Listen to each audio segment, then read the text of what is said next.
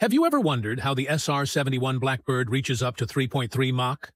The first reason is the twin Pratt and Whitney J58 engines.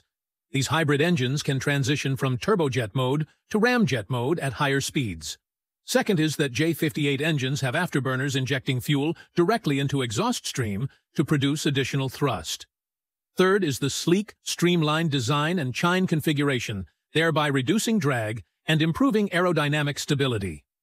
Fourth reason is titanium construction, where its strength-to-weight ratio is crucial for maintaining structural integrity without excessive weight. Fifth reason is variable geometry inlets.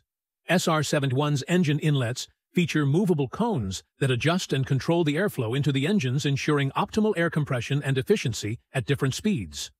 The last reason is the operating altitude, which is above 85,000 feet, reducing air resistance and allowing SR-71 to achieve higher speeds.